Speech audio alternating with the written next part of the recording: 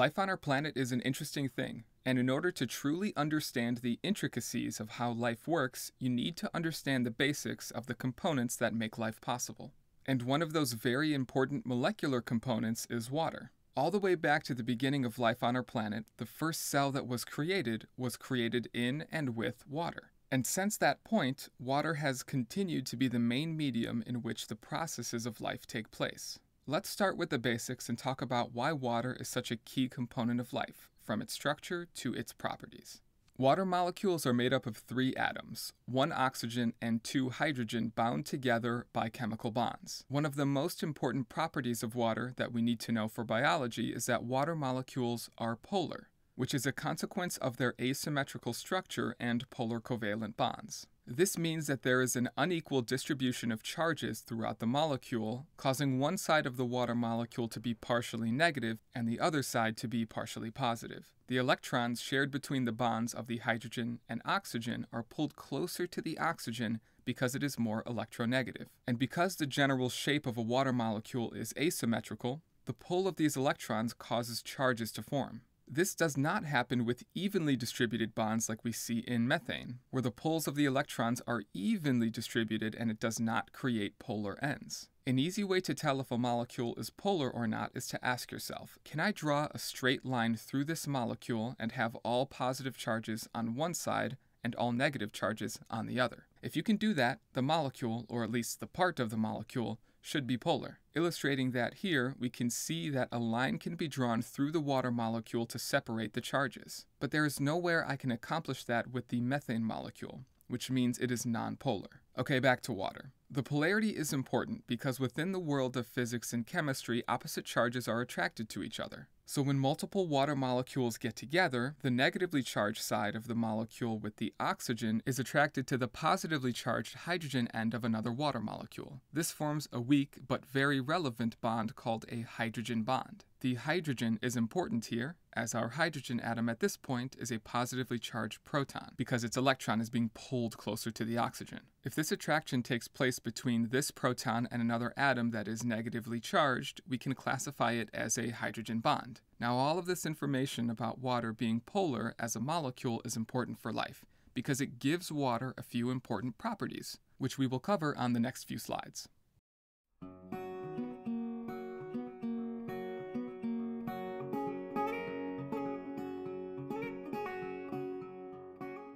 Cohesion, which describes the ability of water molecules to attract and stick to other water molecules, is the first important property. As we can see in this image, this is mainly due to the polarity of each water molecule and the formation of hydrogen bonds. These negative and positive charges keep the water molecules together, making them more difficult to pull apart compared to molecules of other liquids. Cohesion between water molecules plays an important role in biological systems, like when water is moved within plants. Plants have specialized tissue within their root, stem, and leaf systems called xylem that is used to transport water and nutrients. Water is absorbed by the roots of the plant and moves up through the stem to the leaves to transport nutrients and be used for photosynthesis. As plants stand erect to grab as much sunlight as they can, the upward movement of water is fighting against the force of gravity, which is pulling it down. The process of transpiration, paired with the property of cohesion, allows for water to make its way up despite the pull of gravity. Just like the blood in our bodies, the water within plants needs to constantly be moving. Transpiration is a process that describes how plants give off water vapor through the stomata of their leaves. With water constantly evaporating and leaving the plant, this leaves room for more water molecules to move up and replace what was lost. This tension created by transpiration pulls the next water molecule up, and because all of the water molecules are held together by cohesion, it ends up pulling all of them up together, all the way down to the root. There are other forces at play here which we will discuss later, but this is how cohesion plays an important role. In addition to plant xylem function, the property of cohesion is also utilized in different ways for different organisms. The water strider is an insect that leverages the property of cohesion to move across bodies of still water without sinking, meaning they can literally walk on water. This is possible because the cohesion of the water molecules, built up by the hydrogen bonds, require more energy to break than what is exerted by the insect's specialized hydrophobic legs. So the water molecules continue to stick to each other instead of breaking formation to wrap around and submerge the insect. We call this characteristic surface tension, and without this cohesive property, this surface habitat would not be possible. Another, similar important property of water is adhesion, which describes how water molecules can be attracted to and stick to other surfaces. Just like cohesion, adhesion can be explained by the structure of water molecules and their polarity and hydrogen bonds. Surfaces that are polar or possess charges can attract water molecules, causing them to stick. To talk through a few examples, we can see this happening in soil and also in plant xylem. Let's start with soil. Soil is a mixture of many substances that includes organic materials, minerals, water, and air. Of all of the materials found within soil, some of them possess polar properties. For this reason, water is able to create hydrogen bonds and stick to the soil, allowing it to move through porous, air-filled spaces, replacing it with water and making the soil wet. This type of movement is called capillary action and can even force the water to move up towards the surface of the soil if it's dry compared to deeper layers that are wet. This is good for plants to be able to continuously absorb available water through their roots. Our next example of adhesion is within plant xylem. We already talked about how cohesion helps the water molecules stick to each other, to be pulled up, but the property of adhesion is also at play here. The wall of the xylem tube is made out of polar molecules, and because water is also polar, the xylem wall and the water molecules are attracted to each other based on their charges. This pull and attraction from the water molecules to the wall helps create tension that supports the upward movement against gravity, very similar to what happens in the soil. Water has the ability to dissolve particles within it in a liquid state.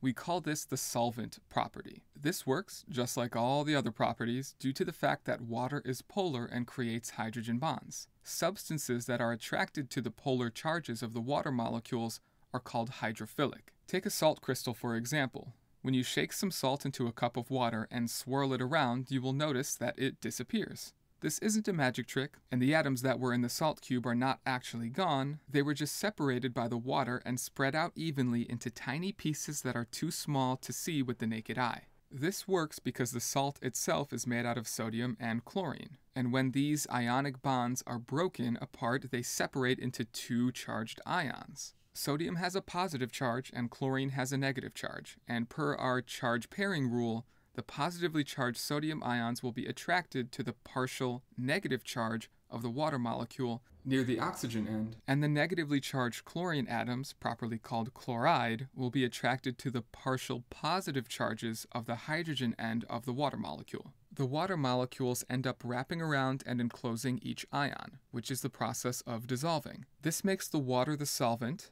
and the sodium and chloride the solute, the substance that is dissolved in the water. This separation of the salt crystal will continue to happen until each atom is separated, assuming that there are enough water molecules to do the job. But this does not only happen with salt, it happens with many other ions within many different biological systems. It is for this reason that we call water a universal solvent. Two examples of this property are metabolism and transport. Metabolism describes the collection of reactions that happen within the body, and these reactions are happening at the cellular level. And because water is the main component and solvent, it supports the movement of charged particles to support all of these reactions, many of which are carried out by enzymes. Water is also used as a transport medium within organisms, like the xylem within a plant and the blood within animals. The xylem tube moves water and other mineral ions that can easily dissolve within the water. Blood plasma within our body can easily transport polar substances that can dissolve in water,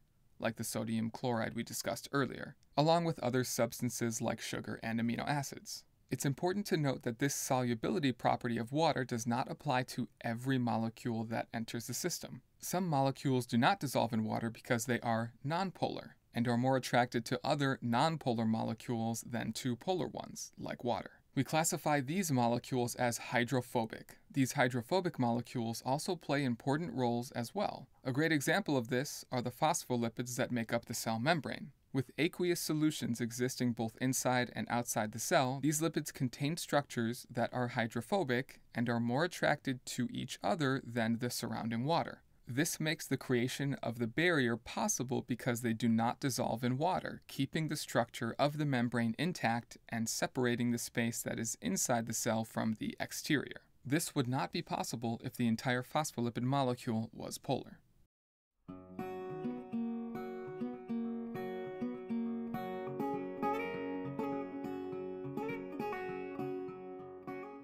In addition to cohesion, adhesion, and solvent properties, water also has other physical properties that are important for organisms. Let's talk about each property individually and go over a few examples that you will likely see on the IB exam. First, we have specific heat, which describes the amount of energy or heat needed to raise the temperature of a substance by 1 degree Celsius. Water has a specific heat that is higher than many other substances, meaning that it takes more energy to heat up water compared to something else like air or a rock, which take less energy to heat up. The specific heat values for these substances are 4.186 joules per gram degree Celsius and 1.005 joules per gram degrees Celsius. So it takes about 4 times more energy to heat up water to the same degree that you can heat up air molecules. Water has a relatively high specific heat because of the hydrogen bonds that hold water molecules together. It takes energy to break these bonds and to get water molecules to move. This is good for organisms because water can withstand large swings in temperature, keeping things relatively constant. This is especially important to support the chemical reactions that happen in the body to ensure stable internal temperature is maintained. Next is the thermal conductive property, which outlines the rate at which heat is able to pass through a material. Water has a relatively high thermal conductivity capacity, meaning it can easily transfer heat through it. We can contrast this to air, which has lower thermal conduction and cannot transfer heat as easily. As we already established, much of our internal structures are made up of water, like our blood, which means it has the ability to carry and transfer heat. An example of this can be seen with the fennec fox of North Africa. It has large ears that are loaded with blood vessels, helping it dissipate heat from blood to the exterior environment, allowing it to cool down on a hot day, along with obviously having a keen sense of hearing. The water-based solution of the blood helps radiate the heat from the vessels to the atmosphere. Next up, we have buoyancy, which describes the ability of a material or substance to float on water based on an upward force exerted back on the object from the water molecules. The basics of this revolve around density. If an object is more dense than water, it will break that upward force placed upon it and sink, where if it is less dense than water, the upward force exerted will be great enough to keep it afloat. The density of water is 997 kilograms per meter cubed. And because living organisms are made up of water and use water as a solute for their systems, their overall density ends up being pretty close to water. The average density of human tissue is around 1,078 kilograms per meter cubed, which of course can vary. We can contrast that to the density of air, which varies, but is upwards of hundreds of times less dense than water. Taking a look at an example, we can see that green algae can float due to the oxygen they produce during photosynthesis. The oxygen gets trapped between the algae's filaments, making it lighter and causing it to float up to the top of the water. Algae also have gas vacuoles that increase their buoyancy. The gas vacuole volume-cell volume ratio determines whether the cells rise, sink, or remain at the same depth, which is used to their advantage to obtain the proper amount of sunlight throughout the day.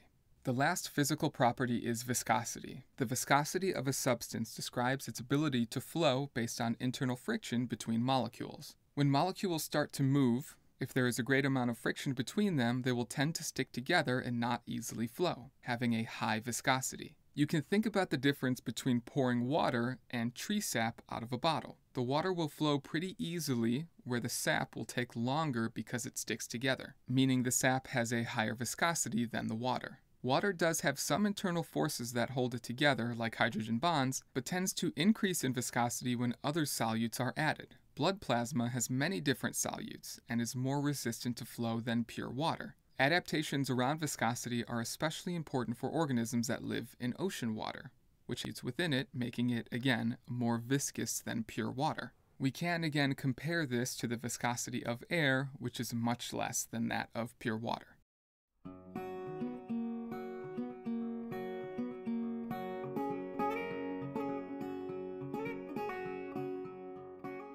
For the IB exam, there are 2 specific organisms that you need to know and be able to compare in terms of how these physical properties of water impact them. They are Gavia arctica, common name black-throated loon, and Pusa hispida, common name ringed seal. The seal is a mammal and the loon is a bird, and both of these organisms spend varying amounts of time interacting with the land and water in the same ecosystem. They both find food in the water, but the seal spends more time in the water diving to greater depths while hunting. Due to this reason, the physical properties of the water have a greater impact on the seal. The water is more viscous to move through compared to the air, so the seal spends more energy moving throughout the water and fighting against buoyancy forces than the loon does flying through the air. In addition, the water has a higher heat conductivity than the air, so the seal will have more heat pulled from its body faster than the loon in the air. Adaptations for the seal, like the thick coat of fur, help it retain its body heat so it can regulate its temperature under the cold water.